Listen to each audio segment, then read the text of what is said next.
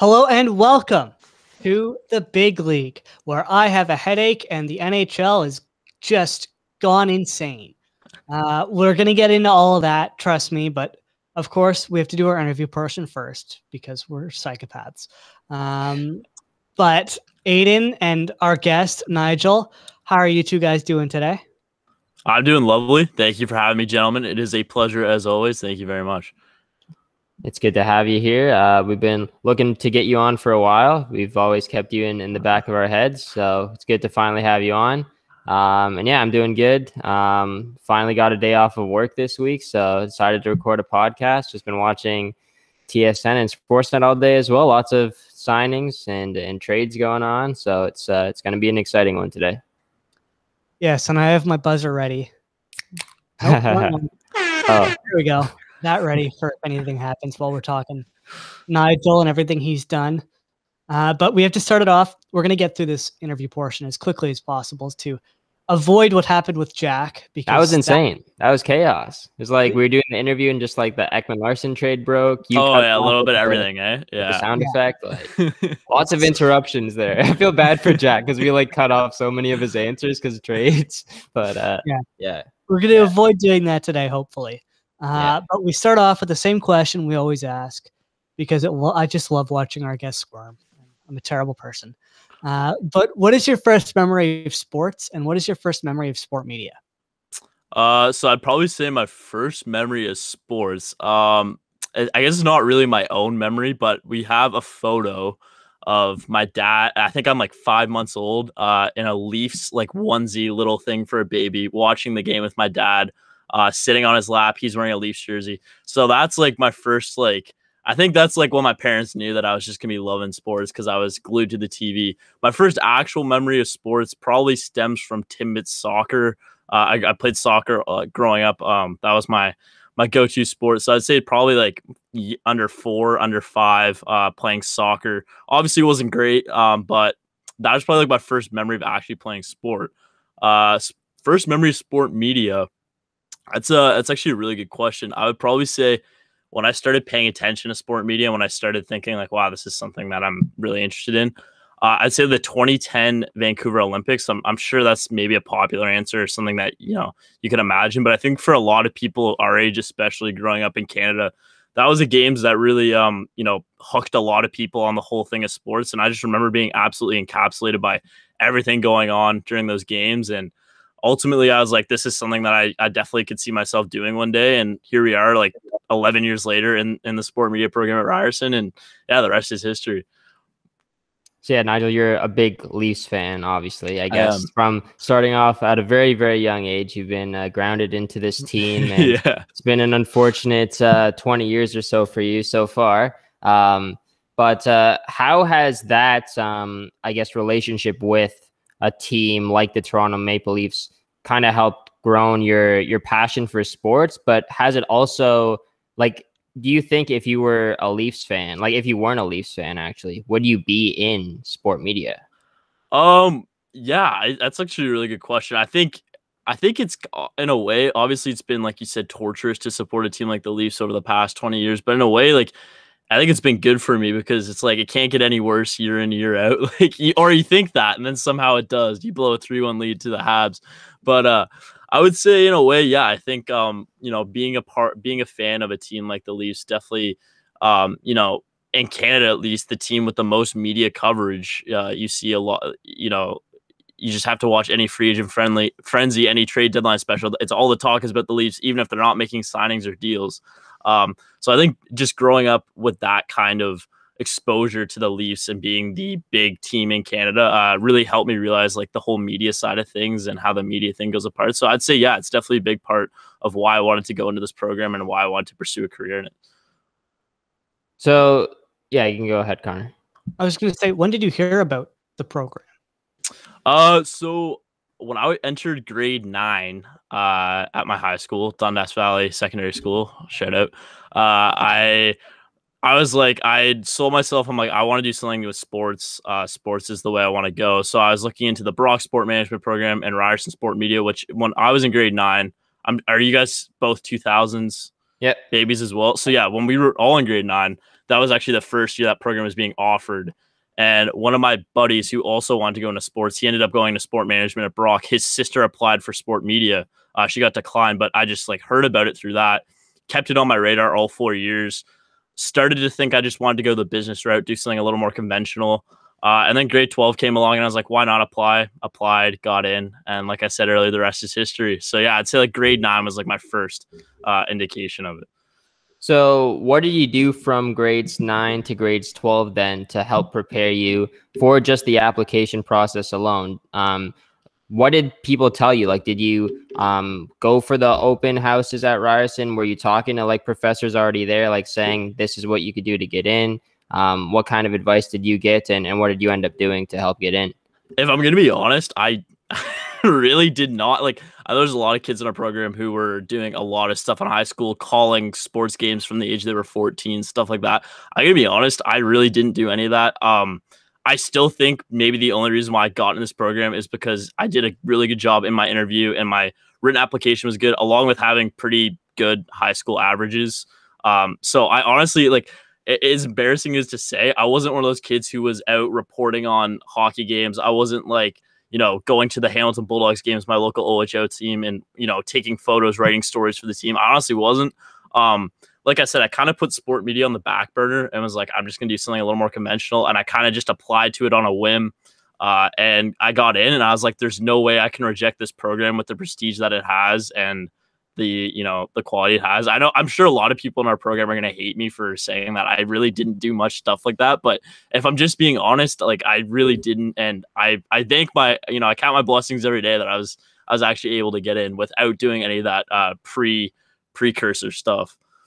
You'd be surprised at how few people actually did do stuff before. Yeah. Like I did a blog I started in grade 12. You'll never find it. And I wrote for my school newspaper, which did 4 editions throughout the school year. But that was literally it. And honestly, the only people off the top of my head who did stuff going into, like what you were saying, going into applying was Pat, Talon, and Kennedy, maybe as well. Yeah. I feel like Kyle Cush was doing a lot of stuff in high school.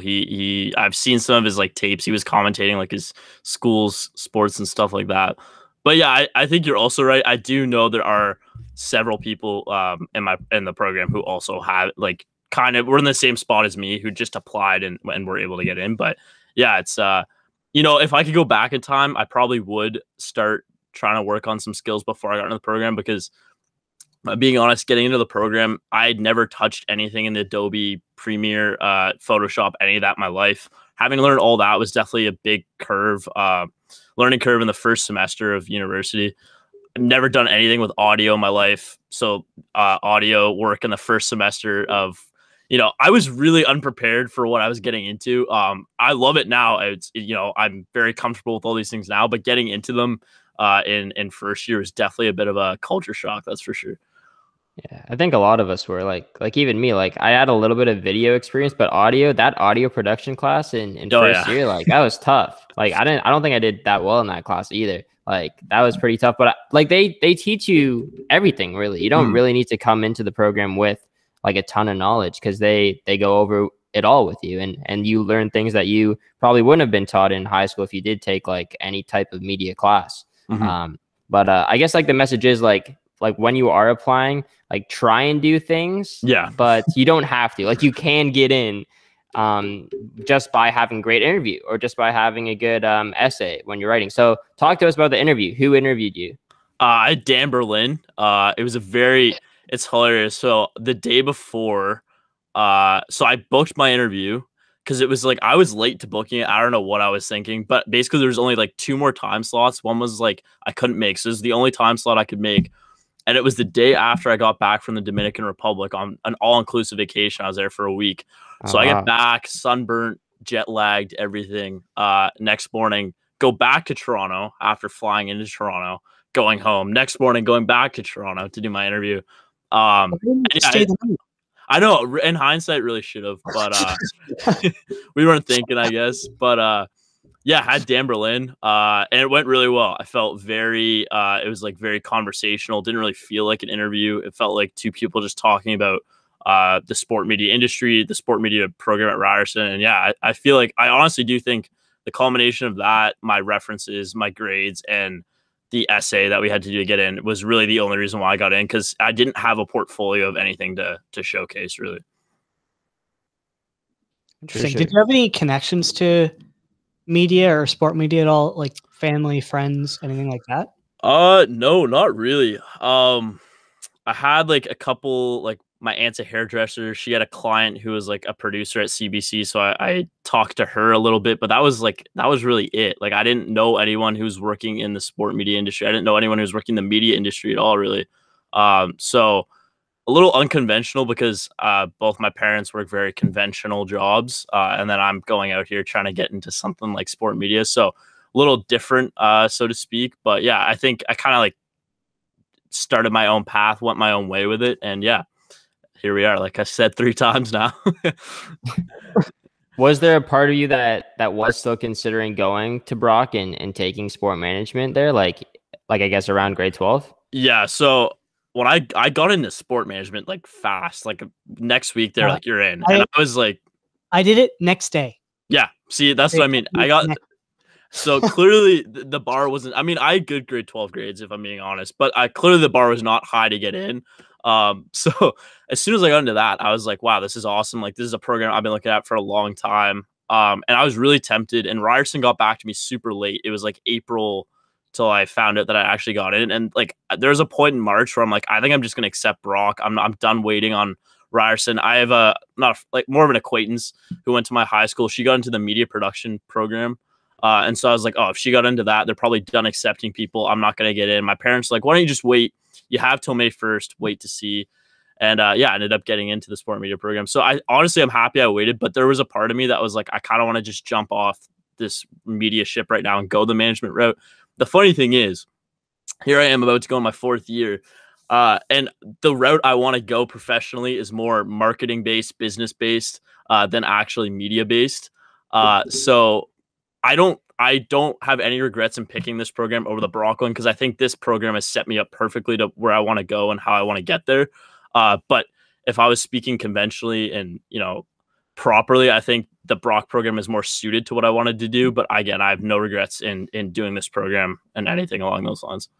Was there a thought of maybe taking like a minor in marketing, or are you taking a minor in anything right now? Or are you considering maybe doing another program after sport media? Yeah, so that's I haven't for a while. I was like, you know what, I'm gonna see if I like this whole media thing. And then 2 years passed, and I was like, I really don't see myself working specifically in the media industry.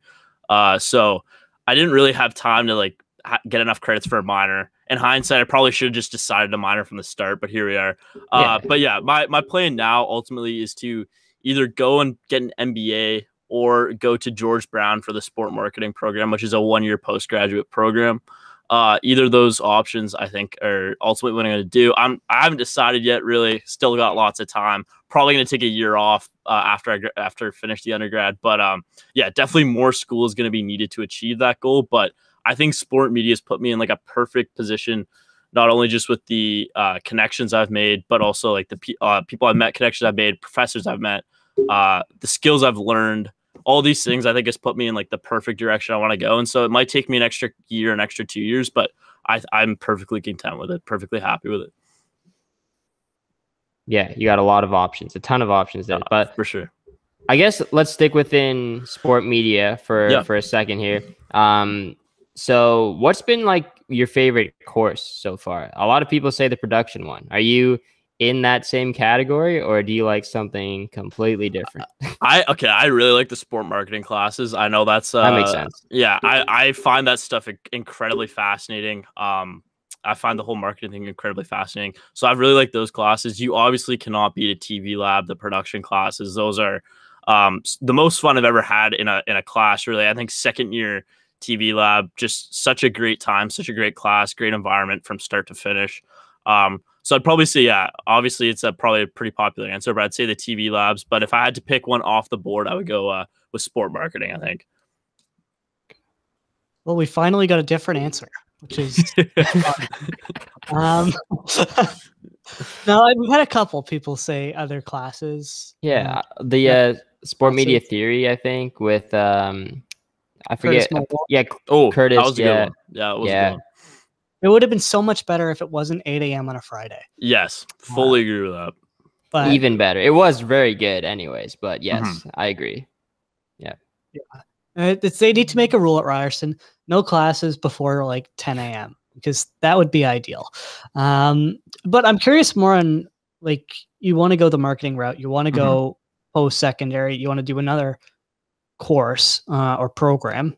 What are you planning that year that you plan to take off? Are you going to work? Or are you just going to sort of take a mental break sort of thing? So like dream scenario, this won't happen, but this is my dream scenario. So as soon as I graduate in April, hopefully of next year, if everything goes to plan, I would love to travel next summer, go to Europe. Europe is a spot that I've wanted to go for such a long time. I went when I was younger, but I wasn't really old enough to appreciate it. So definitely traveling. I think that's a great like reset. Spend a month or whatever it is traveling away from working, away from school, kind of just, having fun for a month, so to speak. And then the dream would be to come back, be able to get some form of job in a marketing scenario, albeit maybe not even in sports, but at least just to get me experience in it. And then after a year, head into another program. That's the dream goal. Lord knows it's not going to work that way. But if I had to tell you like what the plan is right now, if my parents were to come down and ask me what I want to do right now, that's what I would tell them. I think that's a very good plan. That's a pretty good plan. Like a lot of people don't know what they're going to do after university. Like I'm not too sure what exactly is going to happen in a year from now. But you have a plan at least. So that's a good start. Where do you want to go to in Europe? And you said you've already been, right? So where have you visited? So on my mom's side, I'm Northern Irish. So when I was younger, we went to just all around Northern Ireland and a bit of the south of Ireland. So I definitely want to go back there because I have a ton of family there. England. I'm a huge Arsenal fan, so I'd love to go. I've never seen a game. Seeing a game at the Emirates would be just a dream come true for me. And then probably just like the standard places in Europe. I'd love to see Paris. I'd love to see Germany, like Munich, Berlin, two amazing cities. Portugal is Spain, like all the big ones really in Western Western Europe really interest me, but nothing like at the top of my list like, oh, I want this like one specific thing to do. I really just kind of want to see it all, take in as much culture as I can, and go from there. You got to save up a lot of money for that. All your time working at the golf courses this summer. Yeah, unfortunately. Yeah. Europe is unbelievable though, and seeing a game like a soccer game there, insane. Although we're biased on that, but seeing a soccer game there is insane. Aiden, you may not enjoy it as much. I've been. Didn't I tell you? I went to a Barcelona game. Barcelona. It was exhibition Barcelona game. Yeah, can't beat that. Yeah, at the Camp Nou. Yeah. Well, either way, you're very set in stone on what you plan to do, which is very admirable. And I wish I was like that. Hey, trust me, it took me a while to get here. It took me like I said, for 3 years, I had no freaking clue what I wanted to do, and I finally now feel like comfortable in saying that. But yeah, I don't think that there shouldn't be any rush. The pandemic, especially, has made, in my opinion, just made things. You should take as much time as you need to figure your life out with the pandemic. Like, I don't think you can judge anyone for graduating and not having a clue on what they want to do, because the job industry is confusing already with sport media. Or the sport industry, and now it's 10 times even more confusing with the pandemic. So, it's confusing stuff. I'm curious because you're very planned out. What are you doing for practicum, and what's your plan for an internship? For practicum, I'm working on the Girls Got Game practicum. So that is the show that Natasha, Ella, Kennedy, Elizabeth, and Emma De Silva all work on. So I'm joining them because I've worked with Ella and Natasha a lot throughout this program, and I know I get along really well with them. So they're like, want to come on? I was like, of course I do. It sounds like an awesome thing. Plus, advocating for female representation in sports is something that I really hold true in my heart. Something that I've been an advocate for since day one. So that is something that I'm very excited to work on. As far as internship, I honestly have not been looking into that too much yet. Ideally, I'd love to work for maybe like an organization in their marketing department, MLSE marketing, even for a company. like CCM marketing, something like that, tailor-made marketing. CCM, yeah, exactly. Anything along those lines. We have currently. Yeah, gotta blur it out.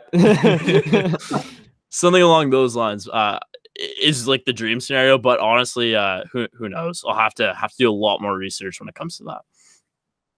Yeah, right. I was gonna say something. Oh yeah, it's cool that they're turning, because that was a podcast, right? Girls Got Game. That was a Spirit Live show. That's cool that they're turning that into a practicum. So I'm interested to see where you guys go with that and hear the pitch and stuff. That'll be good. Yeah, I'm excited as well. Should be fun. Yeah, it's good to know you. Good to know that you actually know what you're doing. As Aiden nice to hear with absolutely no clue. No, what do you mean? I have clues. I have clues. You have clues? I have a backup. I have a backup. You have a backup. Okay. Yeah. It's always good to have a backup. Yeah. With all things in life. Well, as Leaf signings continue to break, really, it's a couple of nobodies. But God, let's get into some of the stuff that you've done outside of Ryerson. Kind of. Sure. It's affiliated. A lot of it. Major thing is you're from Dundas, Ontario. You highlight that on every single one of your social medias. I like, it's just, I don't know. It's one of those things. A lot of us have a lot of pride being from Dundas. I don't know what it is. A lot of people go to university, not to say like this is the case with you guys or anyone, but I just know like some people I'm friends with at university really don't like going back to their hometown, don't really have many close friends there. I still have a great core group of friends here. Love coming back to the city. So yeah, I love to brag that I'm from Dundas. Probably a little bit too much, but yeah.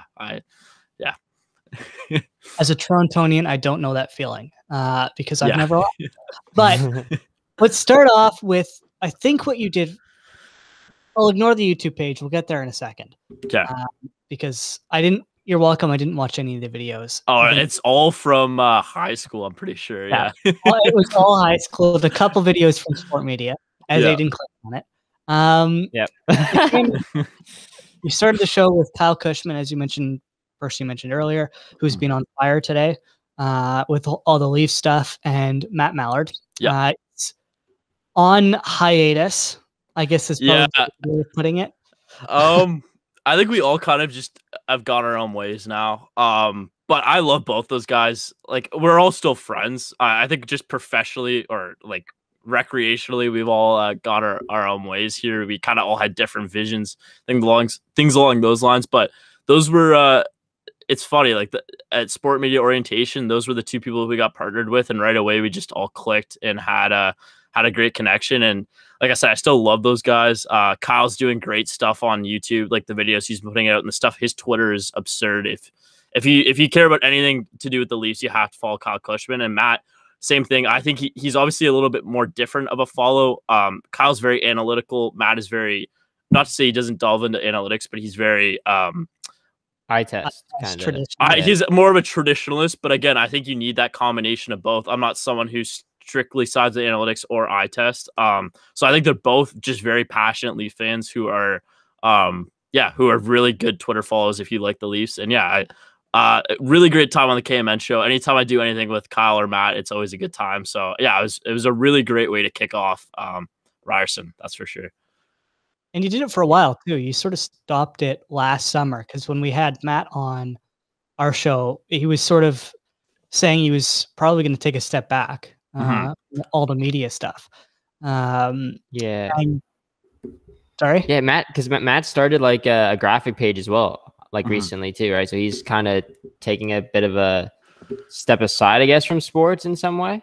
Yeah, I think for me, and I think a lot of other people, like, I'm kind of tired out with sports right now. I won't lie to you. I know I was talking to Matt a little bit, but it's like, if I'm being honest, after the Leafs lost in the playoffs, I barely watched any other games in the NHL playoffs. I mean, I have to go to bed at like 8 every night because of my schedule. But on the weekends, like, I had no desire to watch an NHL playoff game between like the Jets and Habs. I was like, I could not care less who wins this.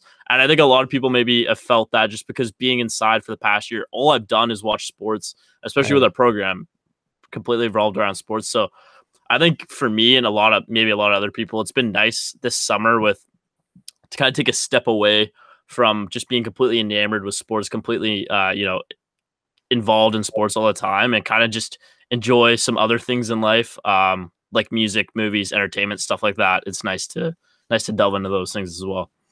Yeah, I've felt that too, I think. I don't know about you, Connor, but I don't know if it's just like a sport media thing. Like, does every year kind of go through this? Like, after third year ends, like they're kind of just a little bit tired of sports, or is it the Leafs loss? Or is it the pandemic? Like, I think it's the industry though. Because like you listen to the professionals like Bob McKenzie, well, Bob's a little different, but Friedman, CJ, all the people in sport media, the second free agency ends, they're gone. Yeah.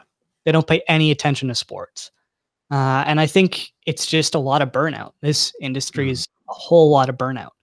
And I think a lot of us have reached that point, and we're sort of discovering like what burnout really is like.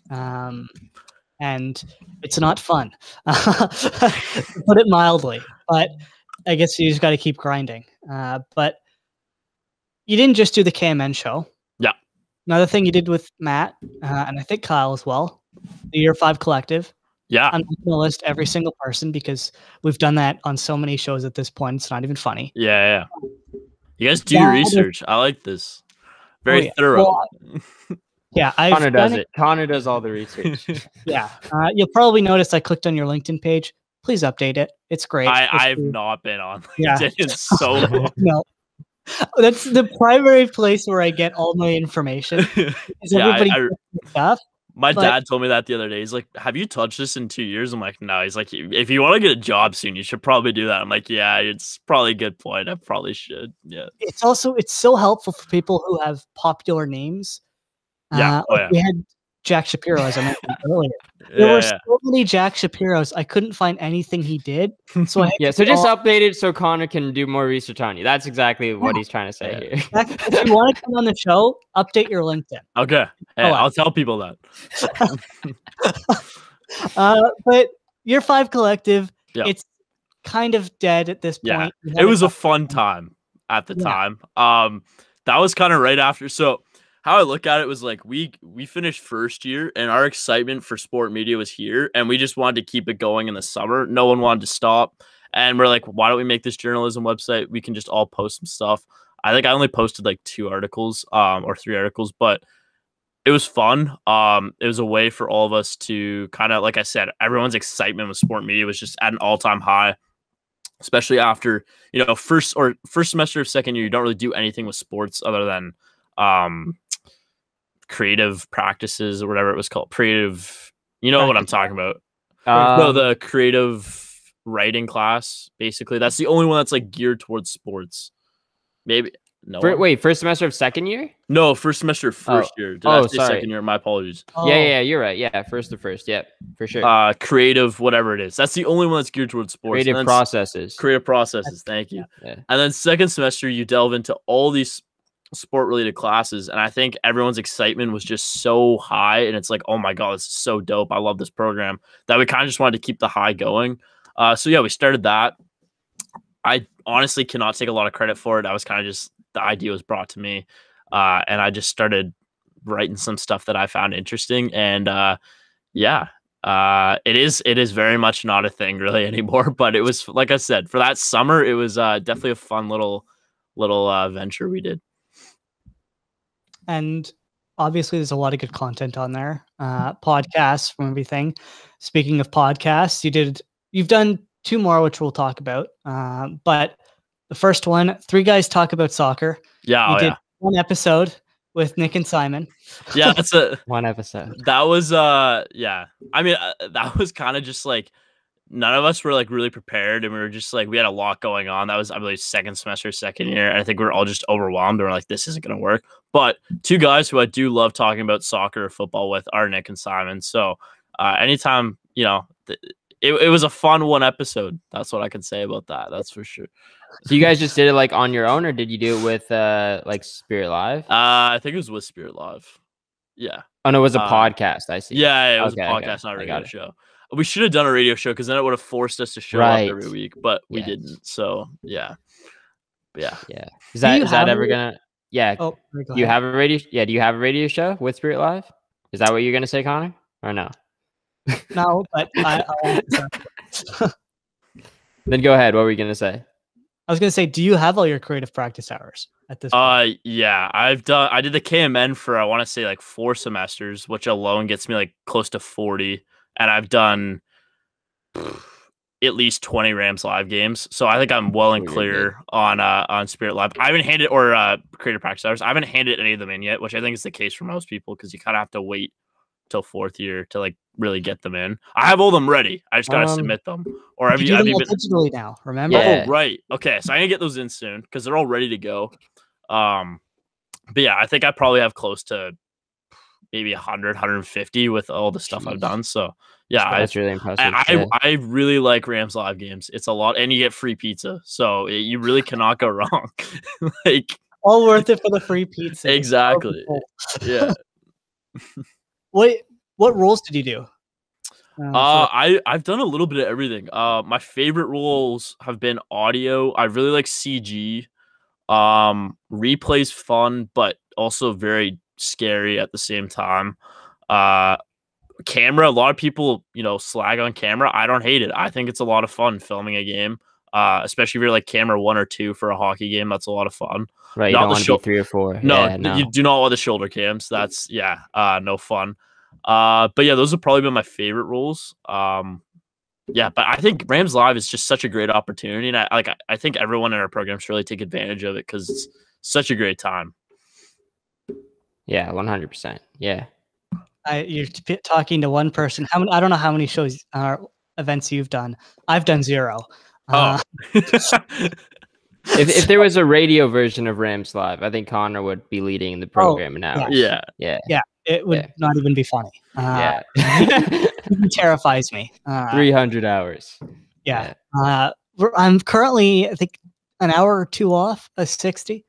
So you're close. Same. Yeah. Figure out something for 4th year. Do another. Hopefully, Spirit Live brings us back. Spirit Live, please bring us back. If you're listening, please bring us back. But final show, you sort of started this semi recently, the Payout Scouts. Oh yeah, that is fun. That is a lot of fun. I am a so-called self-proclaimed degenerate gambler. Not really, just when football season's in full swing, and that's really when the podcast ran. It was kind of hard to do a weekly show without football. Football is the perfect betting schedule. You have a week full of games. You can talk about each one. Very simple to understand for most people. So yeah, I like gambling, maybe a little bit too much sometimes, but I'm never afraid to put a little bit of money on anything. And so yeah, I figured why not talk about some gambling stuff with two of my peers, and that's what that ended up being. It was a really good first season. Undecided if we're coming back for season 2, but if we are, I'll be sure to let everyone know. You got to come back because I've lost a lot of money this summer from gambling. I need some advice.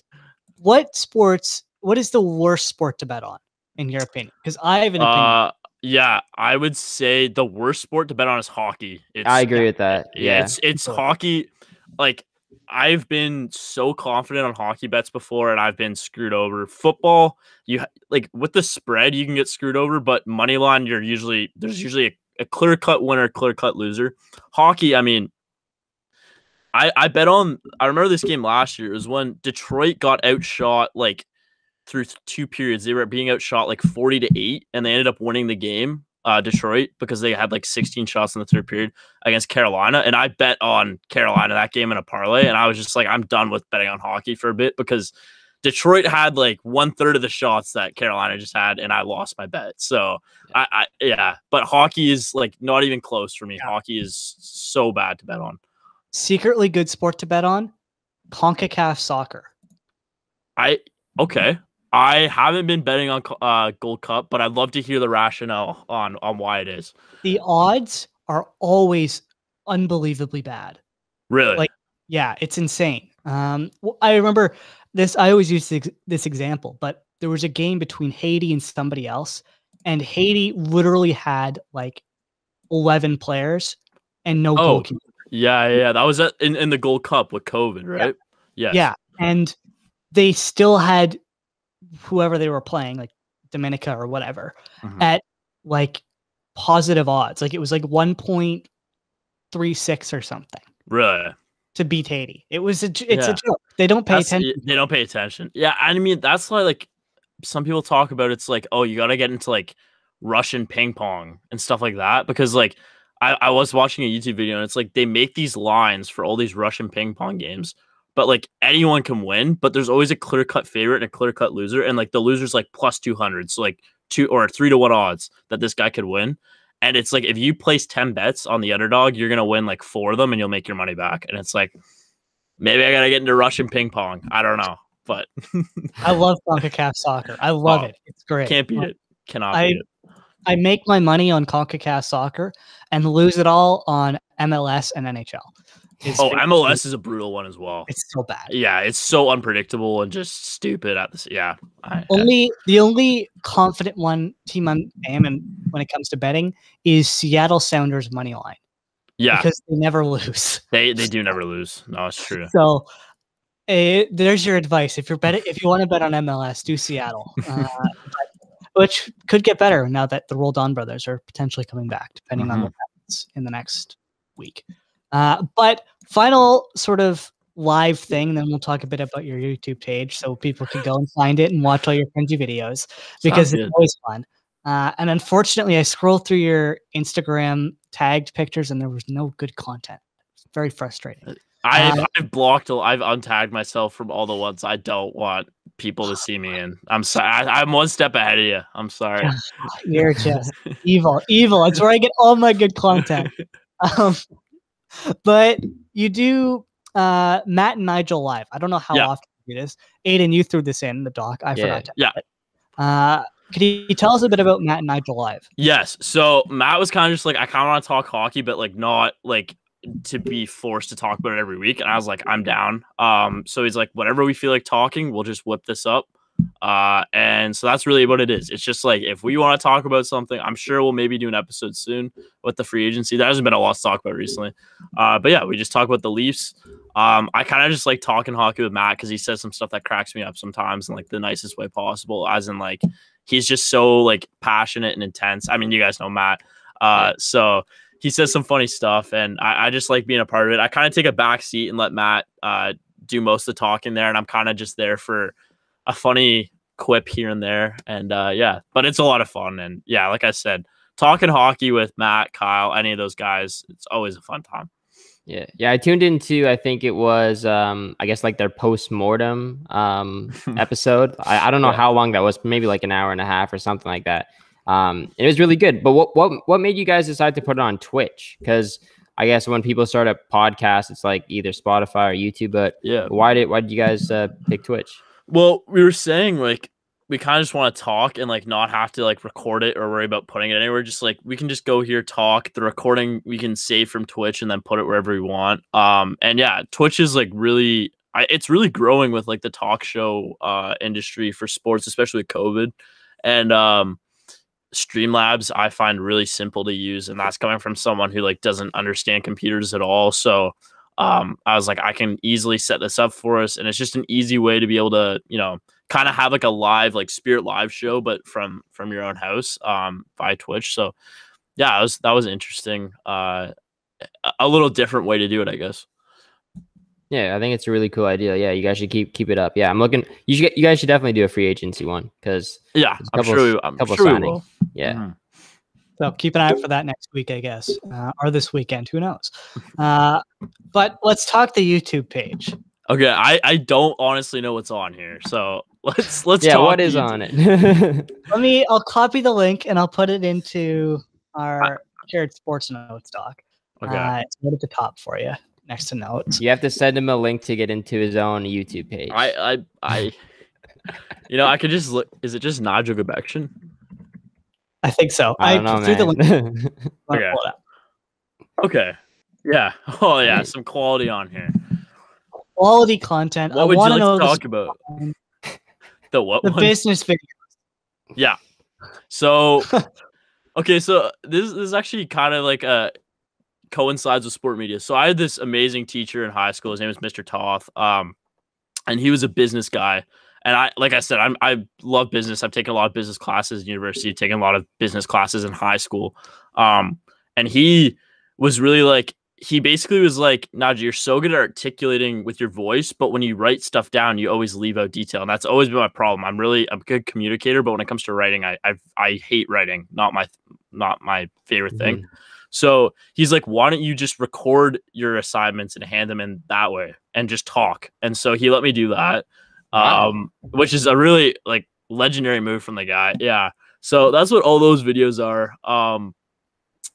Yeah, and he kind of really was like, you're so like, he really pushed me to go into sport media and was like, you're so good at communicating. This is like the right thing for you, and you shouldn't do business. Like, don't settle for that kind of thing. So yeah, big shout out to Mr. Toth, like a big influence on me in high school. And he just let me record all my stuff, which was awesome, because who wants to write like 1,000 words when you can just talk for like 15 minutes? It's perfect. Like more teachers have to do that. Yeah. Yeah, I know. More teachers do have to do that. I agree. Yeah. I would have gotten a lot better grades, I think, if they let me if they let me talk instead of write. It would have been easier. I guess it was easier work too, because you just have to like set up the camera, record, talk. Or did you have a script?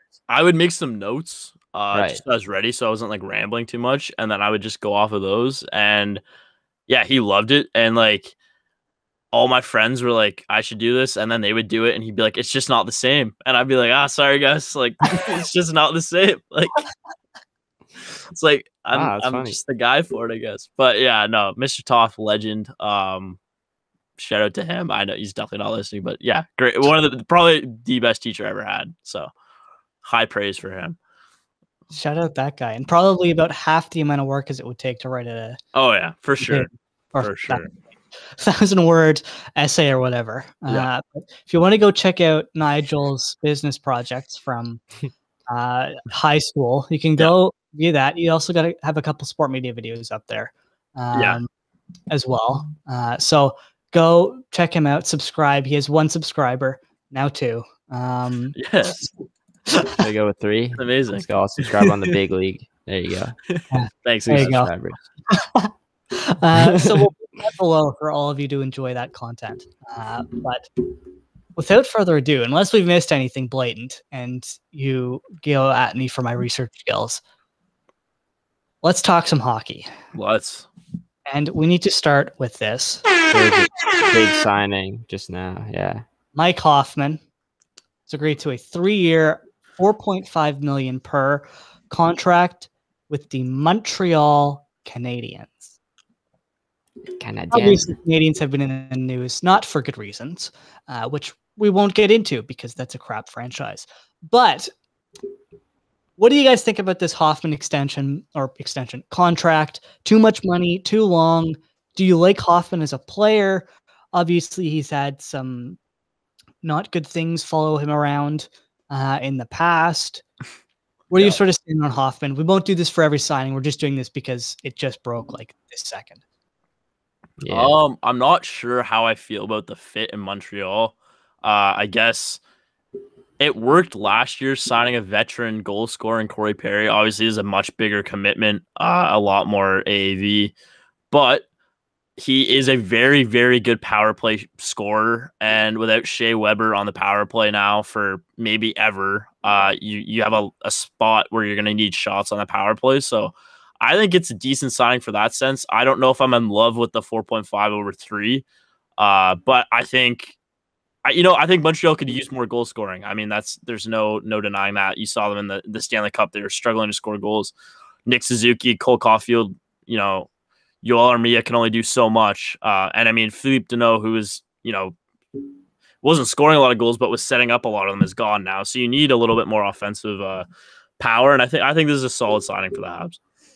Yeah. So the other, sorry to cut you off, Aiden, but for the other signings, we'll do just good, bad, because otherwise we'll be talking. Yeah, we'll be talking forever. But Aiden, quickly, what do you think of Hoffman? I mean, I personally am a pretty big fan of Mike Hoffman as a player. Like Nigel said, like power play specialist, but I think he's also like a pretty good goal scorer, 5-on-5 as well. And yeah, like Montreal, like the reason why they weren't able to like push through and win the cup this year was primarily the offense. They just couldn't get enough goals. And just to add another guy who can fit it in probably their top 6, or you can move him to the third line and just provides more depth, scoring depth throughout the lineup. It reminds me a lot of the Tyler Toffoli signing. Last season, we didn't really expect Montreal to go out and get a scorer like Toffoli and spending the money on him. This kind of seems kind of like exactly like it. They just need more of it. I don't think the contract is going to like bite them at all. Like, it's 3 years is okay. Like, he's 31 years old. He'll be out of there at 34. You can probably trade the contract if you wanted to at some point as well if things go south. But considering like Hyman gets 5.5, Coleman got 4.9. Yeah, I don't mind 4.5 for probably the guy who will score more goals than both Coleman and Hyman as well. All right. So what we're going to do is we're going to go actually focused on the Leafs because all three of us are Leafs fans and this is a Leafs podcast, basically. But we'll also mention some notable former Leafs who left or signed big deals and then run through other signings quickly and all that fun stuff. We're not talking about Seth Jones. I don't want to talk about Seth Jones, and I don't want to talk about Tony DeAngelo either because he's a terrible person. But big signing broke before free agency, so I don't know how that happened without tampering being involved. Same thing with the player that we're going to talk about next. But Leafs got a new starting backup 1A, 1B goalie, Peter Mrazek. 3 years, 3.8 per. What do you think about the contract? Too much, too little? Do you like Peter Mrazek splitting the net with Jack Campbell? And do you see this being a successful fit with Mrazek in Toronto? I personally like the term. I like the money. I don't think it's too much or too little. I think it's like ballpark. I thought someone like Mrazek would be getting around 4 to 4.2. So I think all the goalies kind of got slightly less than I was anticipating though. So clearly it's not the greatest market if you're a goalie. Like I thought Grubauer was going to be getting like 7+ and he only got like 5.9. So, but anyways, I like the sign for Toronto. I think having the 1A, 1B, I don't know who's going to be who, but Campbell and Mrazek, you have two. Mrazek's a proven NHL starting caliber goalie. Jack Campbell had an incredible season last year. I think he can continue, not maybe up to like the ridiculous win-loss ratio, but I think he'd have another good year. And you're also going to get a guy, Mrazek, who's a proven big game performer. I heard them saying that on the broadcast today. I believe it was Jeff O'Neill maybe, but Mrazek's been great in big games his whole career, and that's something that the Leafs have definitely not had with goaltending over the past few seasons with Freddie Anderson or with Jack Campbell in Game 7 this year. So I think Mrazek's a great signing. The 1A, 1B system is the system that a lot of teams are trying to use. It hasn't really won a cup yet. It has been the fact that like one goalie just goes out and plays amazing. So I'm sure playoff time, you're going to see one goalie getting majority of the starts. But I think on paper, this is a really great move by the Leafs. Yeah, that's the thing I'm kind of going back and forth like between like, do you need that like stud elite goalie, like a clear number one, or can the tandem win you like a cup? Like that's what the Leafs are trying to go after. Can that win you a Stanley Cup? And if a tandem can work, then I think we have a pretty good tandem. It doesn't matter if Campbell's the starter or Mrazek's the starter. I think they can go out there and win you games. I think the prime example would have been like a Murray Fleury. Like that worked out perfectly. They won back-to-back cups. But the thing is Mrazek and Campbell the same caliber of goalies as Murray and Fleury? I'm not sure. They have the potential to be, but I'm not too sure about that. Also, the thing with Campbell is, can he stay healthy like throughout the entire year if he is the clear starter? But in terms of Mrazek, I like the signing. I like the term. At first I thought the price was a little bit high. Like I wanted it to be like 3 flat. But I think 3.8 is doable. It's okay. 3 years. Maybe he becomes a starter and you lose Campbell next year or something. I don't know. But I like it. They really had to add another goalie to back up Campbell. So I like the move, and he's making less than Freddie, which is nice. And he has better numbers than Freddie in the last 2 seasons, at least. So that's a plus. I like the signing, especially considering it to other contracts that were handed out today, specifically Jonathan Bernier and his big deal. But I actually like the 1A, 1B because what the Leafs have always struggled with is their goalies have always sucked in the playoffs. Yeah. And this gives you 2 options who could potentially suck in the playoffs, or a backup plan in the event one player doesn't play well. And I think fits what the Leafs want. I think it's a manageable number. it'll be interesting to see what the Leafs do next offseason with Campbell because he's expiring. But maybe they bring him back. I don't know. I think today it came out that Campbell has deactivated his Instagram and Twitter. Oh, really? Yeah. I think I saw that on Twitter. So we'll probably have to keep an eye on that. I don't know what that'll mean, but little zero dark 23, like LeBron in the playoffs, gets off social media. I like that. He's dialed in for the next season. Yeah, for the next season, just big things no coming. social media for the next year. Coming. Yeah. There you go. But we'll see what a tandem looks like between Peter Mrazek and Jack Campbell. The next big move they made, which broke last night, sort of, Michael Bunting, which I think everybody could see coming from about 10,000 kilometers away. Former Sioux Greyhound, played with, I think, both Dubas and Keefe. Yeah. 25, 2 years, $900K or $950K. I'm not really sure. Friedman and McKenzie had two different numbers. But either way, $50K difference, not a big deal. That's a big deal. That's a good contract, in my opinion. Yeah. Especially with like what David Kampf got from the Leafs, like 18 hours later, or like technically like 4 hours later, which is a terrible contract, not to spoil that yet. But yeah, $900K for a guy in 21 games last year, had 10 goals, incredible in front of the net presence. Very just a good in front of the net presence. That's where most of his goals came from, with tips, deflections, or rebounds. I like it a lot for the Leafs. They need a guy like that on their fourth line, I think, other than like Wayne Simmons. But Michael Bunting can actually skate, so I think it's a good deal. And yeah, a little bit of nepotism with the Sioux Greyhound thing, but clearly Dubas and Keith love their Greyhounds. So yeah, but I think it's a good deal for the Leafs. Yeah, I think it's a really good deal as well. Yeah, it's tough to judge him though, because like I guess like once the signing happens, people will say like he could fit into your top six. Like he's a top six winger. He's not. I don't think he is. No. Because like he's played 26 NHL games. Yeah. Like he's an AHL player basically. Yeah, he had a phenomenal season last year, I guess, putting up like 10 goals in 21 games.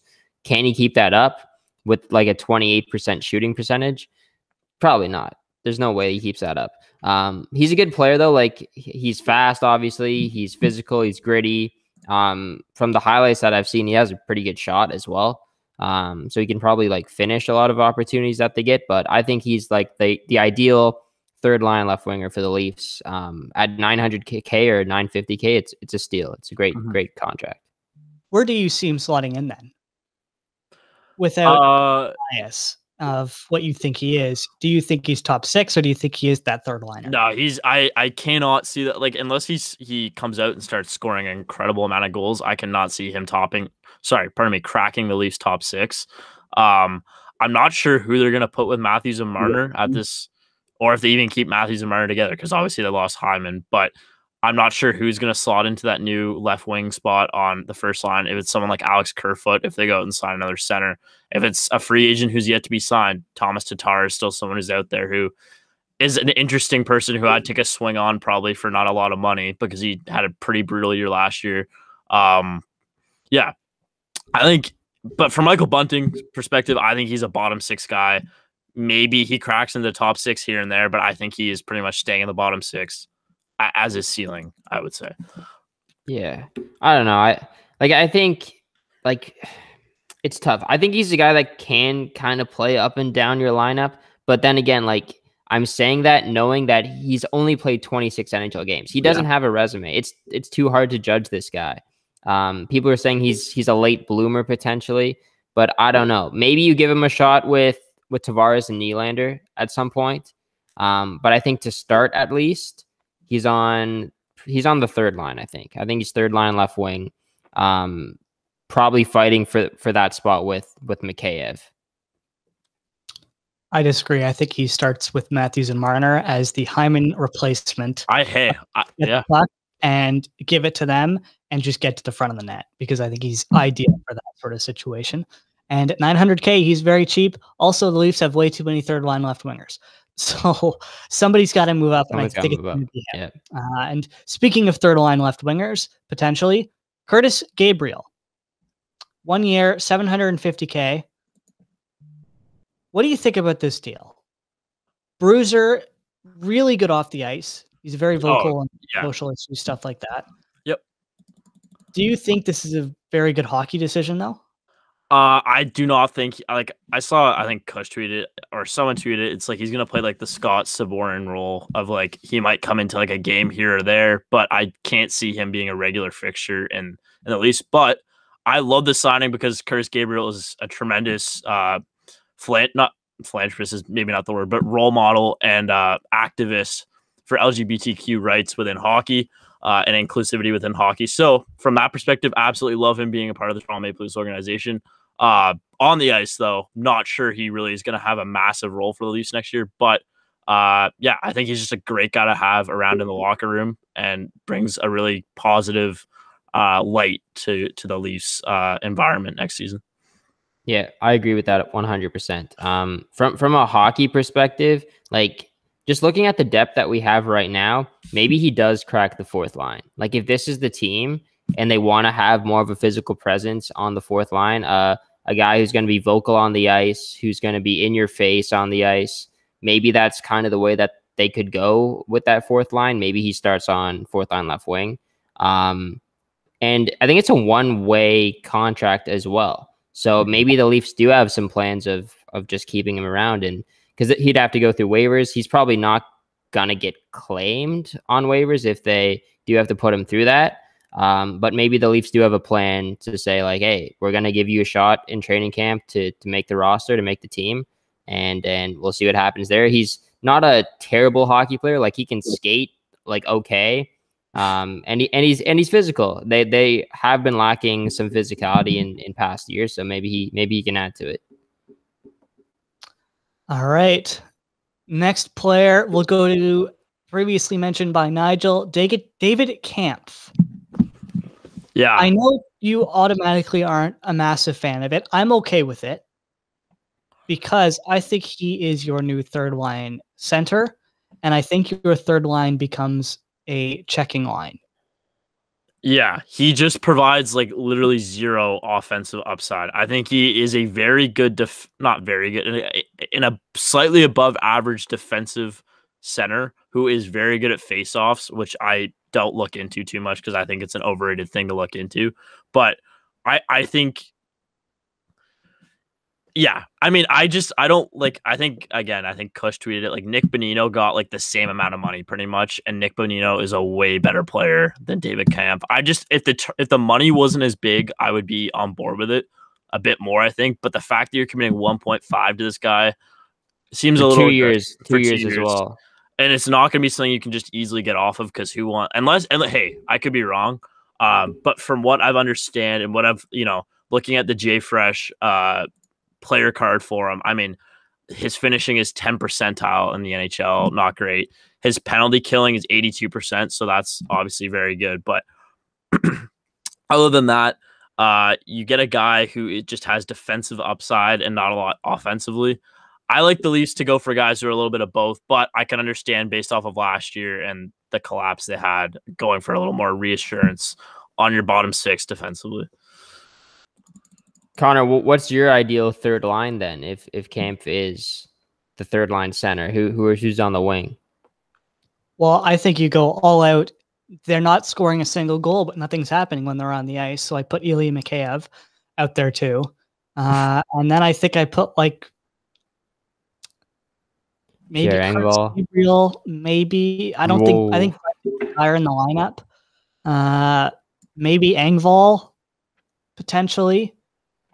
I don't know. What I do like about the Kampf signing, though, he's a center who can play on the penalty kill.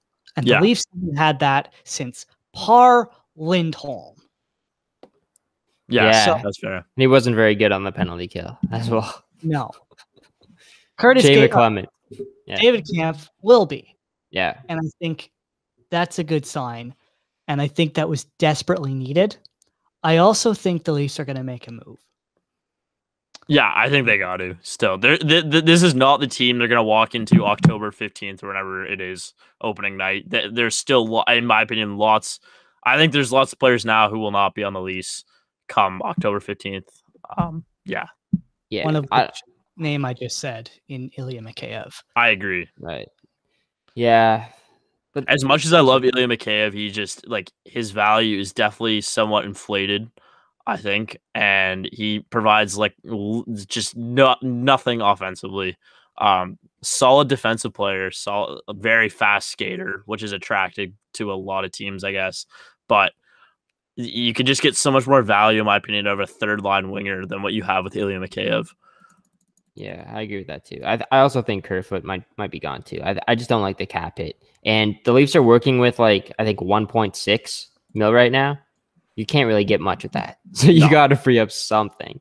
Like I want them to trade Riley. I think that's the move. You trade Riley now because it's going to be the exact same thing that happens next year with Riley than like it did this year with Hyman. You're just going to lose him for nothing. He's going to go away and you're not going to get anything back. Happen again. But I think, no. Even if he does walk, I don't think there's a sense trading your top pairing defenseman for something now where you could run it back and try. Let's be honest, if the Leafs don't blow that lead to Montreal, no one gives a crap that Morgan Rielly didn't have a great postseason. But because he didn't have a great postseason, everyone's quick to say, let's get off Morgan Rielly. Morgan Rielly's, in my opinion, still a hell of a defenseman who had a very tough season last year. He's proven in Toronto that he can be a good defenseman. I don't see the value in getting rid of him for a couple draft picks or there's basically, I don't think there's anyone you can trade Morgan Rielly for who is going to make this team better right now.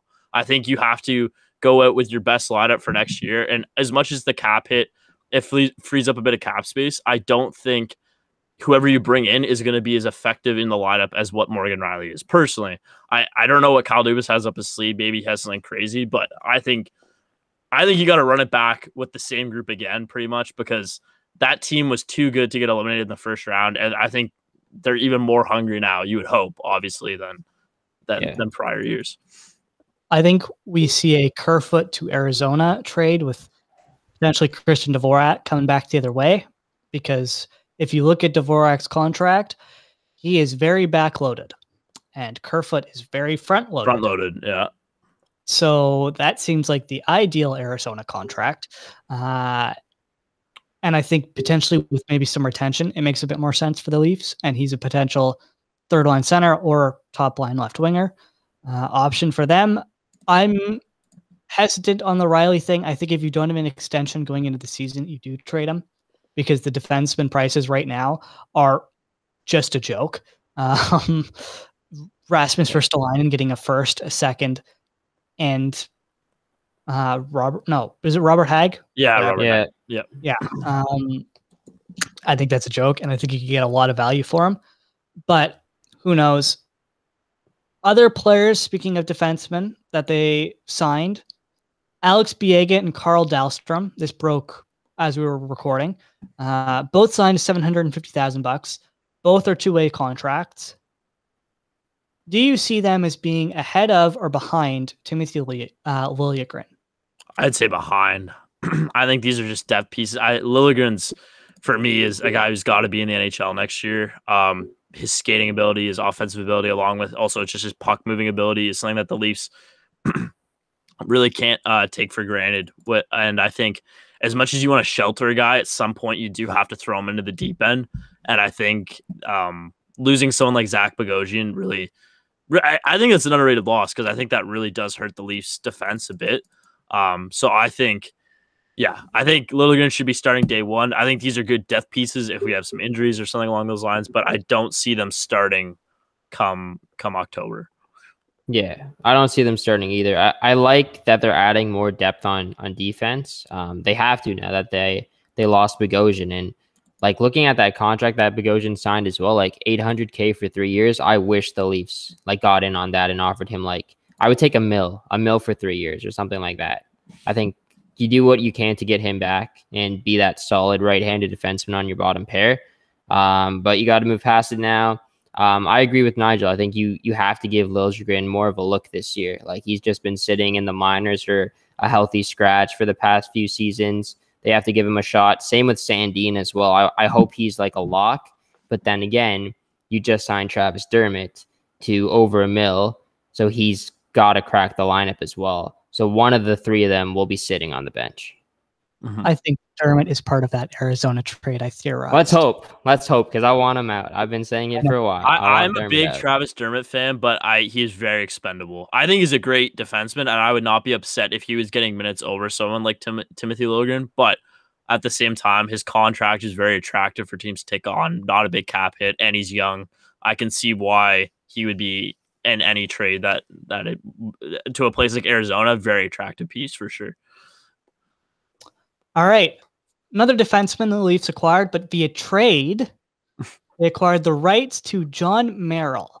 Played in the KHL last season. He was second in KHL scoring for defenseman, behind Montreal Canadiens signing Chris Weidman. What do you think about this trade? The conditional 7th rounder does go to Minnesota if he plays 30 games. I don't think it's not John Merrill. It's John Brennan Mennel. I put the wrong. Yeah. It's all good. I'm not gonna lie. I've never heard of this guy in my life, so it's a good depth addition, I guess. I don't see him playing 30 games for Leafs next year. That's for sure. Never heard of him until today. But same. Yeah. I was looking at his hockey DB earlier. I don't think he's played many NHL games. I don't think he has a point yet. Like 5. I think he's played 5. Yeah, he's played 5 NHL games. He's 24 years old. He is, 0 points in those 5 games as well. He's going to be like the 9th or 10th defenseman, I guess. I don't know why Kyle's looking for. He's 5'10" as well. He's 5'10". Like, we don't need a small guy on the back end. It's like David Warsofsky. Okay, David Warsofsky is a career player who's in his 30s. Brendan Merrill. In terms of height, I mean. In terms of height. Yeah. Well, this guy's at least 24. I don't know how much. I guess so, yeah. Who knows? But final player, we have 2 more players to talk about. First one being Michael Amadio.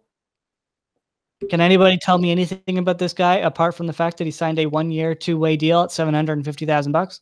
I think it's pronounced Amadio. Yeah, it's Mike. I believe it's Amadio. He is a solid depth piece for the Leafs. I liked him on the Kings. He wasn't too great just looking at his stats last year. Didn't really do much. 68 game. Sorry. Last year, 20 games played, only 2 points. The year before, those 68 games played, 16 points. The year before that, he had 13 points in 43 games. I think he's a very solid depth piece with the Leafs. Very solid defensive underlying numbers. A bigger guy. There's nothing you can really go wrong. And another former Sioux Greyhound. So there you have that. Not former Sioux Greyhound. He played for the U15 Sioux Greyhounds and was born in Sault Ste. Marie. Never played for the Greyhounds. Oh, pardon me. You're right. That was just, yeah. Okay. Well, kind of almost just a former Sioux Greyhound. I'll count it for that. But I think it's again a $700K contract, very low risk, low reward, low risk, potentially high reward signing. So I have no complaints with that. And yeah. I think like at best 4th line guy, but like it'll help. It's always good to have depth. I think he provides some physicality to the lineup as well, and he can score at least 6 goals. So it's something. All right. Well, final player we'll mention because it's not really that big a deal, but he's probably the next Alex Galchenyuk potentially. Josh Ho-Sang is going to sign on a PTO for training camp. Do you think he gets a contract, and do you think he factors into the Leafs this season? Yes.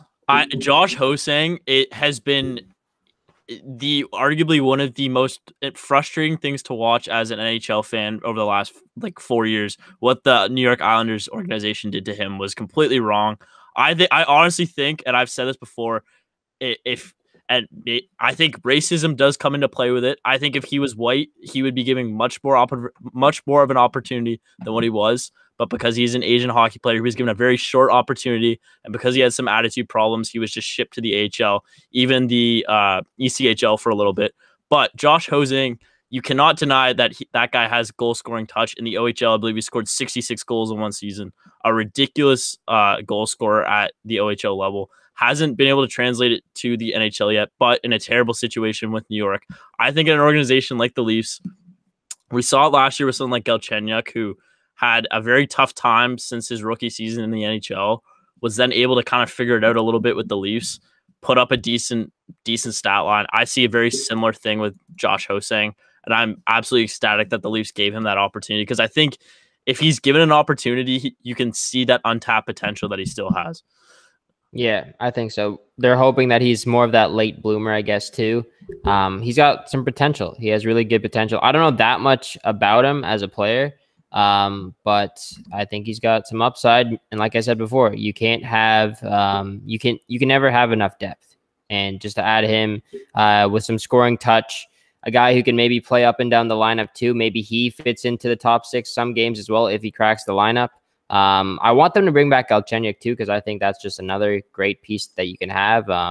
1, 2, 3 of Bunting, Hosang, and Galchenyuk. That might have to be it. We'll see. We will see. Let's get into some notable former Leafs, because Alex Galchenyuk has not been signed yet. But one left winger, former Leaf, that has been signed. Actually, there's been a couple of them. But we will start with the big one that everybody's known for the past week.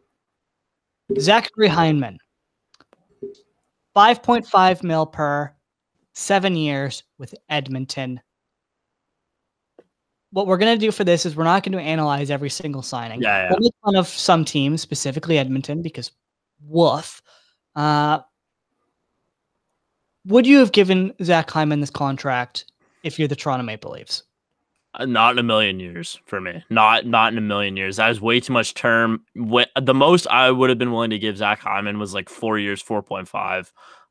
Especially I love Zach Hyman. He is very expendable. It's easy to find guys who are going to work hard in the NHL. It's not hard, especially with 2 great players like Austin Matthews and Mitch Marner. He is a very expendable player.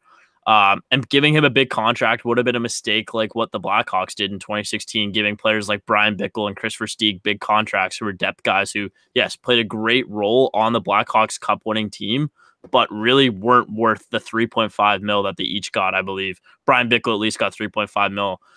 Was not worth that at the time. So I think the Leafs avoided a catastrophic cap mistake here if they were to commit that much to Zach Hyman. As much as I love him, obviously a fan favorite, I think they ultimately made the right decision moving on from him.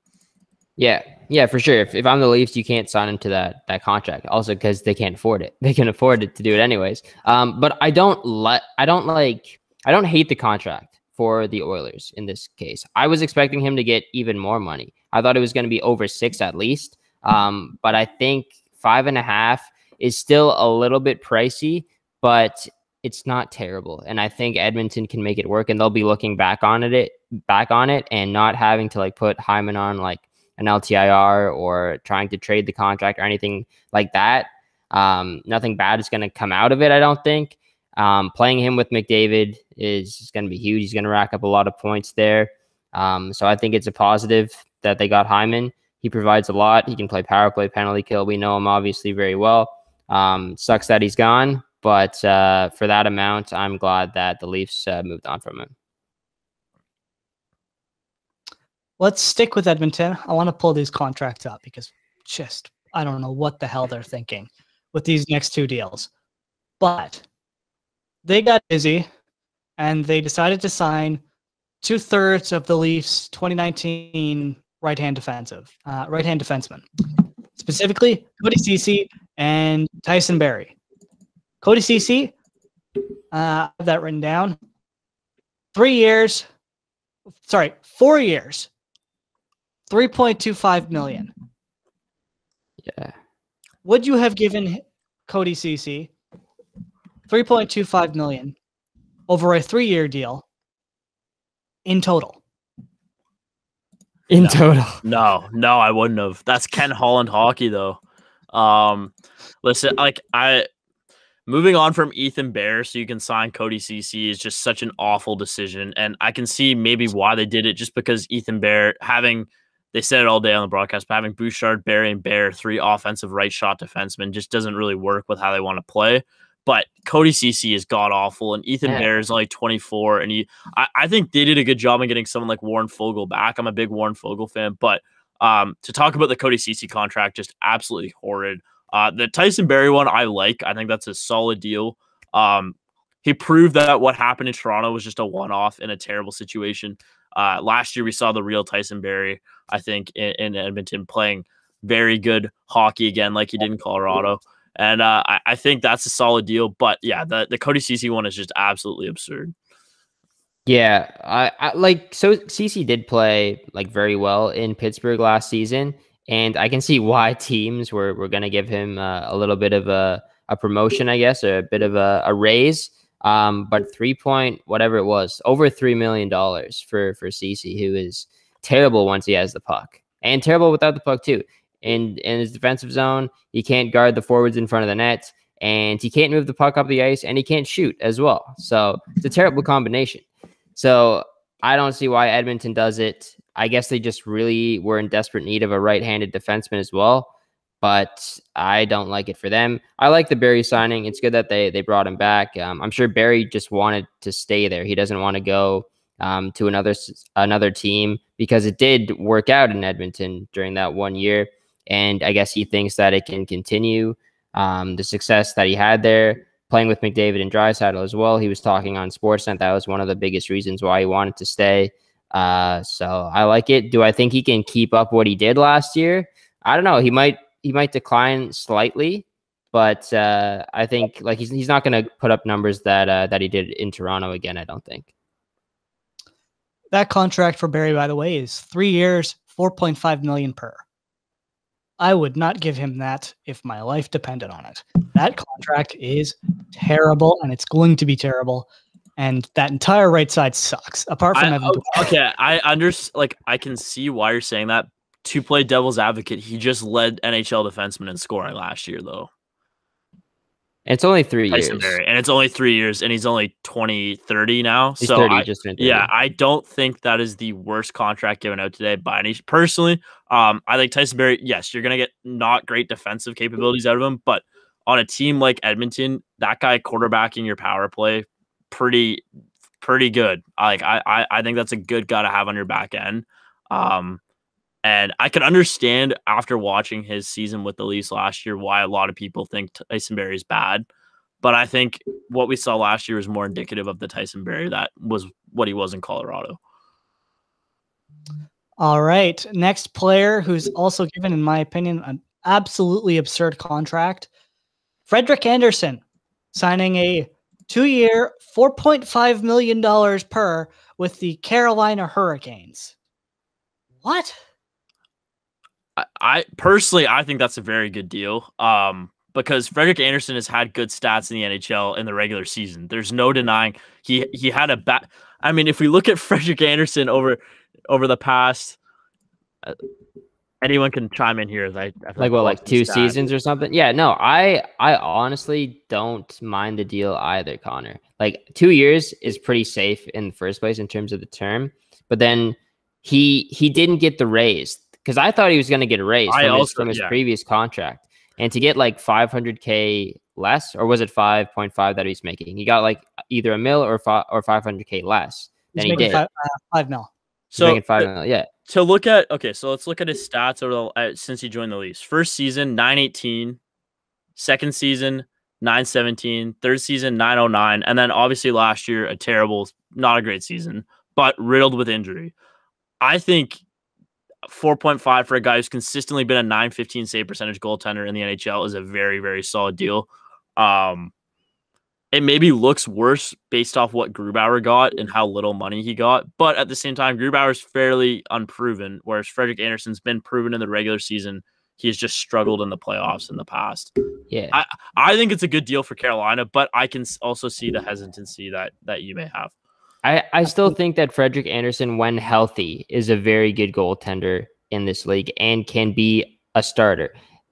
look at the Allmark contract that Boston just signed with him. He's making $5 million. I don't think Allmark is a better goalie than Frederik Andersen. I also think Frederik Andersen is never going to be the same because he's riddled with injuries.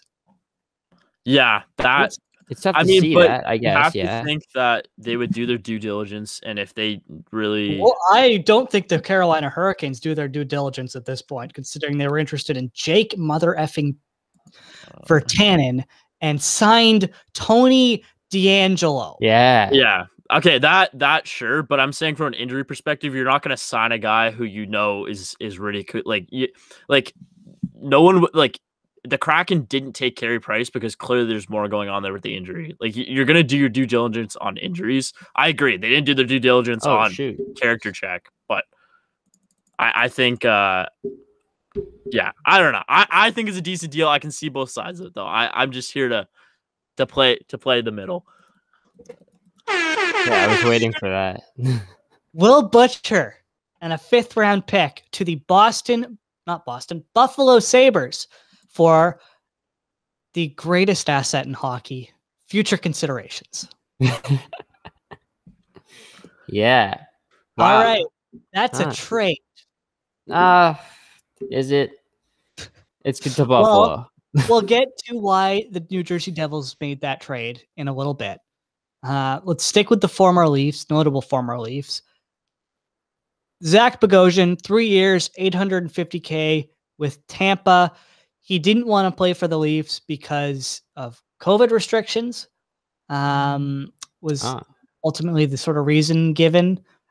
He hasn't really been able to see his family because they've been in the U.S. So that's why he left, I believe. I think he also had, according to Dreger, maybe, he had better offers from other teams, and he chose to go back to Tampa, who he obviously won a cup with in the bubble. So keeping that in mind, Aiden, because I know you wanted the Leafs to sign him. He probably wasn't coming back unless it was a massive overpay. Do you think Zach Bogosian made the right move, taking less money to go play for Tampa Bay? 10,000%. He's already made a lot of money in his career. He got that really famously bad contract with the Buffalo Sabres. He doesn't care about money anymore. He wants to win, and he's going back to the team that just won the last 2 years, and he's going to play probably third pairing minutes on that team again. And yeah, I think it's a great signing for Tampa, a great signing for him. Happy he gets to see his family again. It seemed like he had nothing but positive things to say about the Leafs in his press conference after leaving, which is good to see. And he seemed like a great guy. And the reputation that kind of preceded him because of his exit in Buffalo really wasn't the kind of guy that I really got the sense of from his time in Toronto. So seems like a good guy all around. So I'm happy to see that he's able to be happy and reconnected with his family. Yeah, same here. Who wouldn't want to go to the back-to-back Stanley Cup champions? And he has a chance to win three in a row with Tampa then. So it's a great opportunity for him. I'm happy for him. 3-year deal as well. Gives him some stability. Doesn't have to move his family, year after year, taking 1-year contracts. He can kind of settle down and build something there in Tampa. And maybe he finishes his career there as well after the 3 years. Maybe he decides to hang it up after winning another cup or something. It sucks because that's the ideal player that you would want the Leafs to have on their back end. But it's a steal for Tampa as well, like $800K. I wasn't expecting him to get that low, but he must love it there. It's a great place to play. Taxes are good, so he's loving life in Tampa, and he's also very familiar with it. Obviously, with playing there in the bubble. He's gonna play probably the David Savard role as well. There, just replacing him on the bottom pair, right-handed guy. It'll be good. All right. We will stick with former Leafs defenseman Luke Schenn. And the reason I bring him up is he was a potential depth option for the Leafs as well. But he signed with Vancouver, 2 years, $850,000. Would you have signed this deal? Yeah, I think he's a solid depth piece. He's won a cup the last 2 seasons, and he's analytically actually been pretty solid with Tampa. So I think it's a solid deal for Vancouver, a team that had the worst defense in the NHL last year. I don't know. I don't really have that much to say. Because Luke Schen's been kind of like that healthy scratch this past season, especially. I don't know how much hockey he has left in him, but just a guy who brings more experience to Vancouver, who's trying to accomplish the same thing that Tampa has. So he definitely adds something, and the contract is basically nothing. It's like $850K. It's not much. And speaking of Vancouver, they signed Nick Patin, 2-year deal or 2-way deal, $800 or $750,000. I love the move. The guy's from BC. I think he'll get a better opportunity than he will with the Leafs. Just good for him. I think it's really the bottom of this contract. There's not really much analysis that should go into it, except for the fact that the Vancouver Canucks continue to sign and bring in Toronto Maple Leafs. The love of my life when it comes to hockey goalies, James Reimer to San Jose, 2 years, 2.25 per. Do you like the contract? What do you think he's going to look like in a tandem with Adin Hill in San Jose? Yeah, I think it's a solid move for him at this point in his career. Go back to where it all started in San Jose. And yeah, I think Adin Hill, you can't fully rely on to be your clear-cut starter yet. I think by the end of the season, he may be getting majority of the starts, but I think Reimer's a good guy to transition into net with him. And yeah, I think it's a very good move for Reimer, good move for the Sharks. Yeah, I could even see a possibility where like one of them gets moved at the deadline for a team that needs a backup goalie, because San Jose is not going to be competing in that Pacific Division, I don't think. So maybe one of them will get traded. They need the signings like they think they're going to be. So yeah, exactly. But I mean, we all know like James Reimer, Adin Hill tandem shouldn't really be making you the playoffs. I don't think. No, for sure. It's a good contract, though. I thought Reimer was going to get more as well. I thought he was going to get similar to like what Bernier got, like 3.5. And honestly, if he didn't sign with San Jose, maybe Colorado was going to look at it and maybe overpay for James Reimer. Speaking of Bernier, he signed a 2-year, 4.125 per with New Jersey. Now their tandem will be Bernier and I'm blanking on it. Blackwood, yeah. What do you think about this Bernier contract? Because I think that's a pretty big overpay. Here's the thing. You know what you're getting out of Jonathan Bernier. He's a very consistent NHL goalie. He's been consistent last 6 seasons, really 5 seasons. So yeah, it might be a bit of an overpay, but to pair him with someone like Mackenzie Blackwood, who is a younger, not as experienced NHL goalie, who has shown that he can play really well, but some nights he's also not playing very well at all. So I think it's a very good depth option. It looks like the Devils have made some pretty savvy moves today. So yeah, I like what they've done. Yeah, I think it is a bit pricey as well. But they have the cap space to make it work. And I think you need a veteran guy to kind of show Blackwood the way. And I don't know if Bernier is the best veteran guy to be doing that, but he's going to give you a lot more starts in the net, just more stability. They can finally have like I won't say Bernier is like a starter, but like a 1B guy in your net just to get you a lot of starts. So Blackwood doesn't have to be starting as much anymore. So yeah, it's a good signing, I guess. But and how long is the term? Like 3 years? 2 years. 2 years. I think it's pretty good then, because that contract won't bite you. I think that will be one of the best goalkeeping tandems in the NHL next season. Wow. That'll just be increased with their signings and stuff they've done today. Final notable Leaf that the number hasn't come out, but there's a little bit of information on it. Nick Foligno is reportedly signing with the Boston Bruins for 2 years with an AAV in the high 3s. Good, bad, ugly. Would you have signed that contract? I would. I don't think the Nick Foligno that you saw in the Leafs last year is the Nick Foligno that you're going to get. He was clearly playing through injury. Analytically, a very, very good defensive forward, and I think a guy that fits into Boston very well.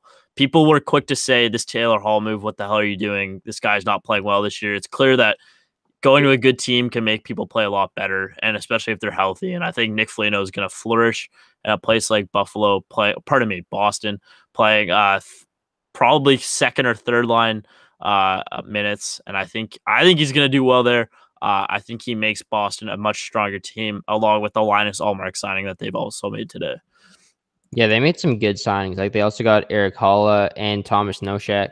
I think their depth is really good on forward now. So, I mean, they're going to be tough to beat in the Atlantic, and we might have to face them if we make the playoffs next year. Then we might have to face them in the first round again. Yeah, we will make the playoffs next year. No, none of that attitude. I'm not gonna say that.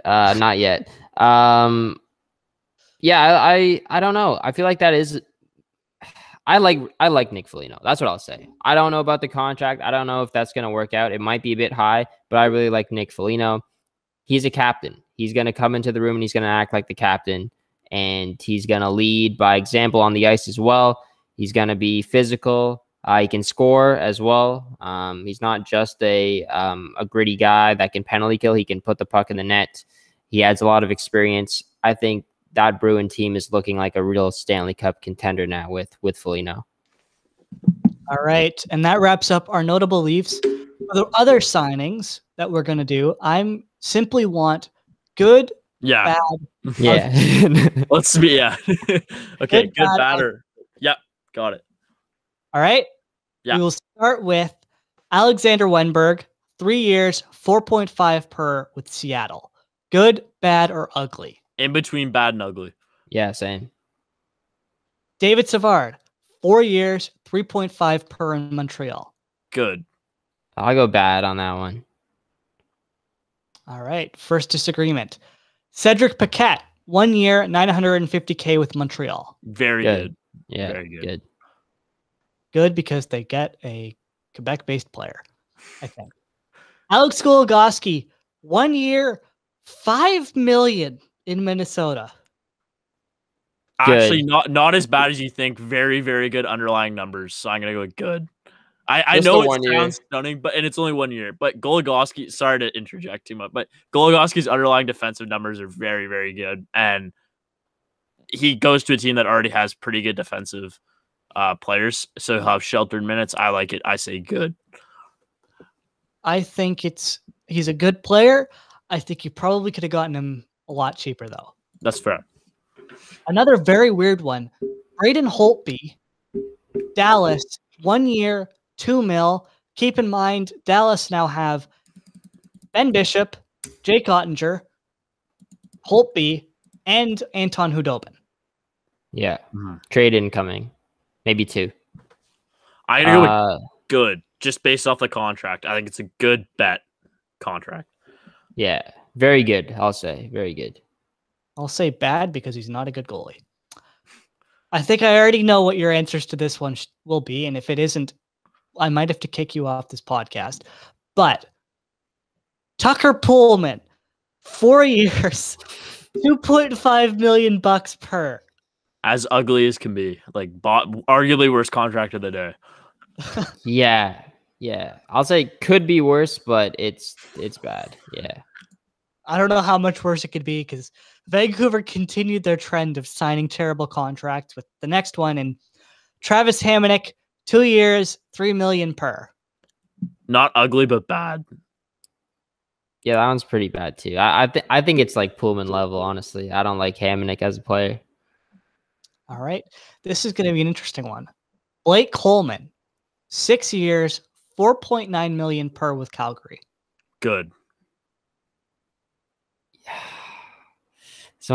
This one's tough. I'm gonna say bad. I think it's an overpay.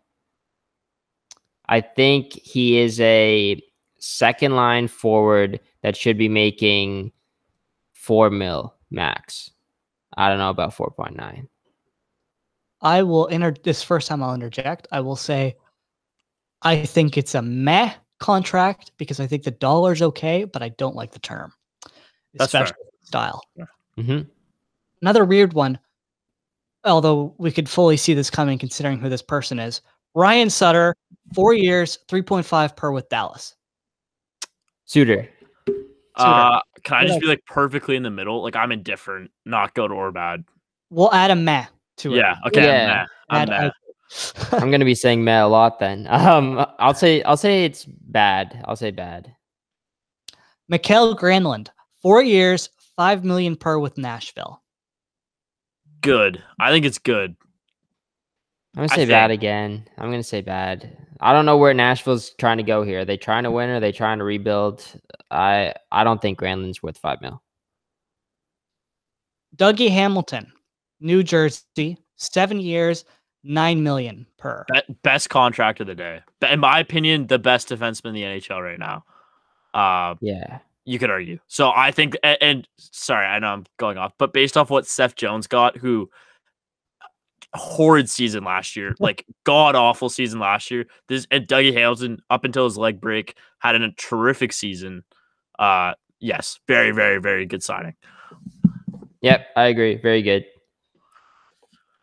Philip Grubauer, 6 years, 5.9 per with Seattle. That's going to be, before you talk, a hell of a goalie tandem with Vanacek, Drieger, and Grubauer. And Joey Decord, too. I'm actually going to go bad on this one. I know that might be stunning, but I'm not sold on Grubauer yet fully, and that's a long-term commitment.